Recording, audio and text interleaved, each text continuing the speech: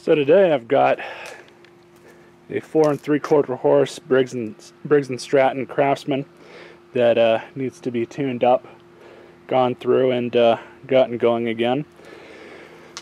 I was told that it definitely needs a new power cord, but I also checked the oil yesterday when my dad brought it over, and it's pretty black, so I'm just going to go ahead and change that. The inside of the tank looks okay. The fuel doesn't smell funny at all. It actually looks pretty clean, so we don't need to do a tank cleaning, which with these styles of motor, that can be the most time-consuming aspect of them. The primer bulb does need to be changed. This whole area needs to be cleaned up, and the air filter, I'm assuming it just needs to be serviced. If it's a little worse for wear, I do have another one on hand to swap into it.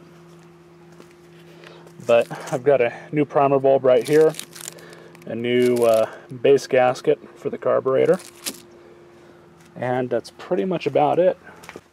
I also have my spool of pull cord, and it is also going to need a new handle, which I should have kicking around here somewhere. There we go.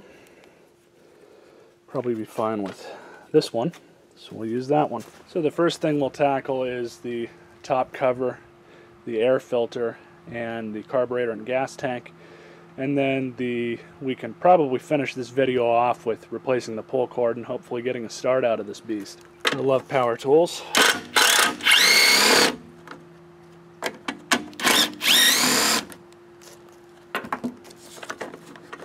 And these clip off from up here. No Black Widows. I mean, oh no, actually there is one right there. Dead now. Definitely looks like it needs to be cleaned up a bit, so that's not too hard. I'll throw some purple power on this thing and get the box cleaned up. Shape the carburetor, the filter's in, and it's in very good condition actually. But I'll go ahead and throw some oil on this and clean it up a little bit for them. But we'll go ahead and clean this up as well. And this is the type of degreaser that I use. Really nothing special. Preliminary check of the linkage, that's okay. Someone's been into this thing before.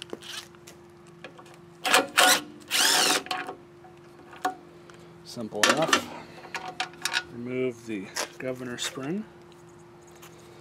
Simple enough. So let's clean this whole monstrosity up and get going from there. I am going to note that the retaining ring and the O-ring need to be reinstalled on the carb, so those will go in the mag tray.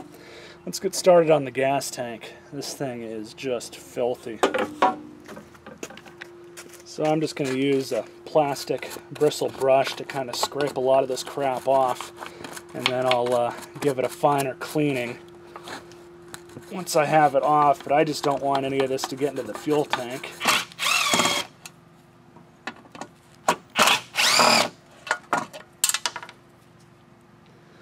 Three, four, five, that's all of them.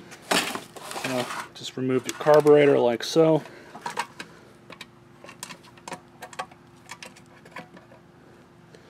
Looks pretty clean below there, but the diaphragm has definitely seen better days. I had a feeling that the diaphragm at the very least was going to have to be changed, just judging by the age of the mower. I'm going to go ahead and spray this whole thing off with some carb cleaner because it's pretty dirty, and then after I get that done, we'll go ahead and reinstall this spring and the little filter, which normally you can change these, but honestly if they're not too clogged up, and this one's not at all, you can reuse them and not have any negative effect. So now that we have the carburetor itself, I've already taken liberty of popping out the two tabs for the primer bulb, so it's really just kind of a one of those things where you just got to take your time in pulling these out. Retaining rings out, and the primer's out. Looks pretty good inside. I'm going to spray that out. So the trick with getting your new primer bulb in is use a 17mm deep socket, because it fits around them perfectly on the inside. And just line it up so both the tangs are going to seat properly in the carb. Push it forward, and you might have to use a little bit of force to get them to seat, and there you have it. So the new primer bulb is then installed. Carburetor for the most part is pretty clean. Go ahead and finish the cleaning up the tank, and then we'll replace the diaphragm.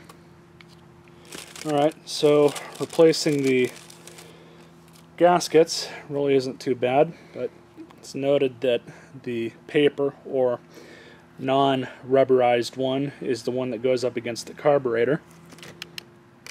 So to make things just a little easier, we can stick this one on the tank as well as the other one, and there really isn't any wrong way to do this,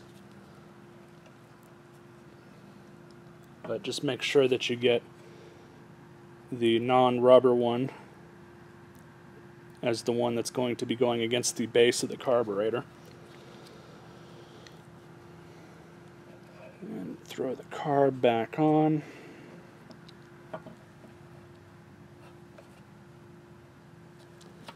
As well as the screws. Throw the spring back on. Set that aside. Now we'll grab the O-ring and the retaining ring. Throw the O-ring back in. And we'll clean this up just a little bit. But just throw the cap back on and in place. Nice. So this part of the job's done. So we'll save the air filter service for when I service the oil on the mower. But in order to remove your starter recoil, there's a few bolts you have to take off, but really nothing too major. The good thing is all the bolts are the same size. So you have one up here, another one back here. You have 2 1/4 inch that are holding the dipstick tube on. Simple enough.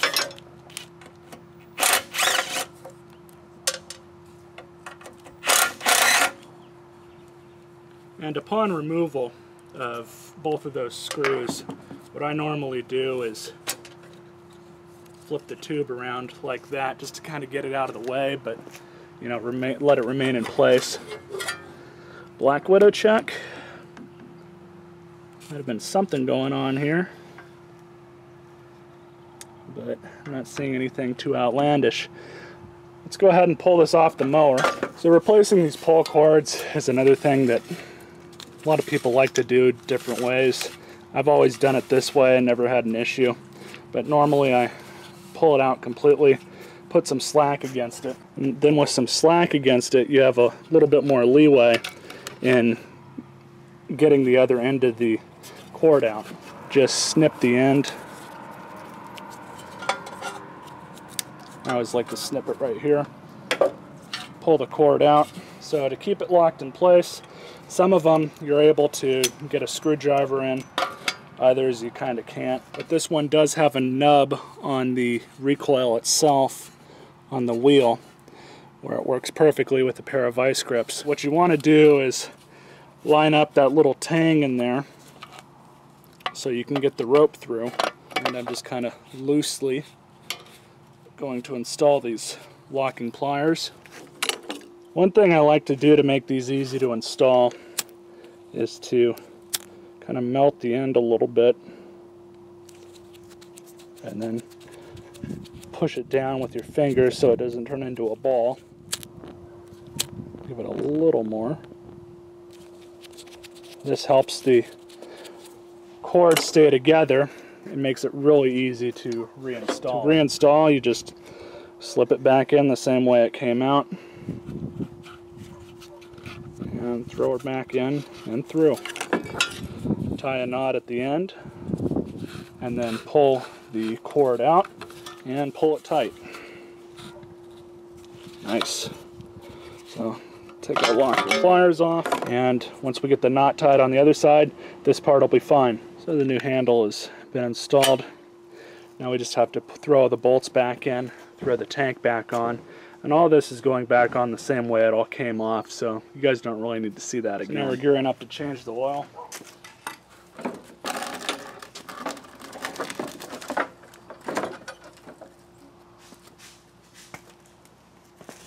And just let it drain. So cleaning off one of these is pretty straightforward. This is normally what I just do. Try and get off most of the debris by hand that I can, and let it work as a sponge. It soaks up all the oil, and that's how these things filter the air. So that's all nice and oily. Let's reinstall it. And we're just getting drops now, so that's good enough for me.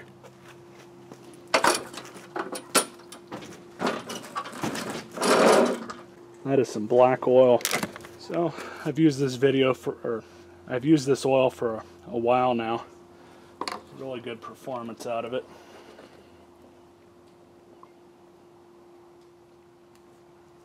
Usually about 2 funnels full will get us pretty close to the top.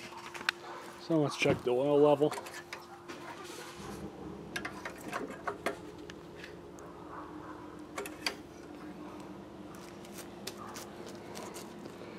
And we look pretty good. Like I said, about 2 funnels full will get us right at or really close to the top. So level's fine.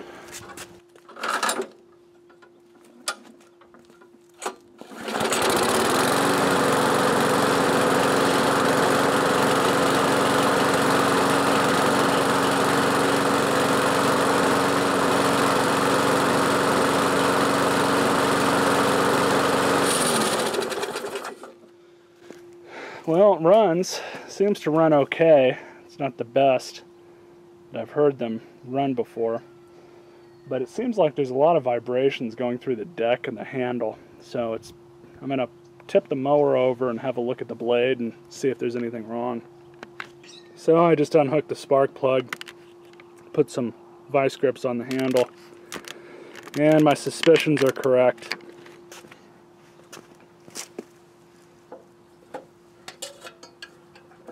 I don't know how well you guys can see that.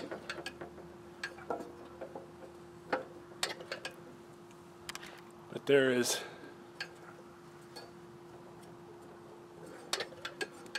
definitely a bend in it. And so here is the more or less finished product. Replaced the cord, replaced the handle, did a full lube on it, lubed all the moving parts.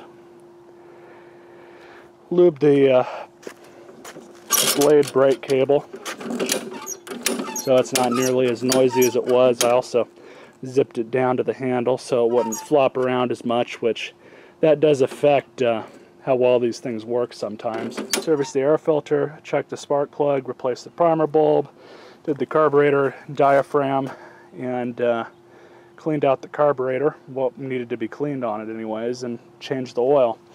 But other than that, this thing's good to go, except for one thing, which I know for a fact they do know about it, because it sure as shit wasn't anything I did. The crankshaft is slightly bent, so there is a very significant vibration coming throughout the whole machine. Unfortunately, there's not really an easy way to fix that. There are some ways to do it. I don't really have the proper tooling to do it, nor do I want the liability of, a job like that hanging over my head. But I will advise the owner that, the vibrations are there. It's not necessarily going to hurt anything. It's just, if anything, it's just an annoyance. I mean, the mower might wear out a little bit quicker, but, based on the state that this thing was brought into me at, there's the model number for you guys, but based on the state that this thing was brought into me, I wouldn't be surprised if they don't even really care all that much. So anyways, I'll get you guys a final start, and we'll go from there.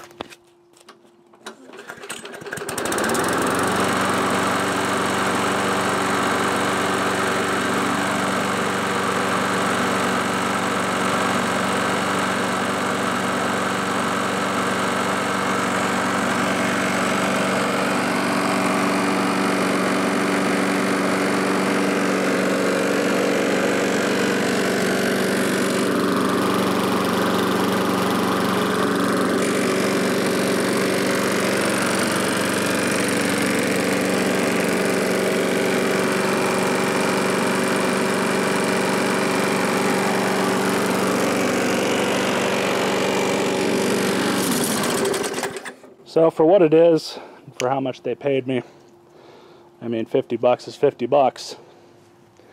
About an hour's worth of work, and that's what you got. So I hope you guys enjoyed this video. Stay tuned for more. You all stay classy.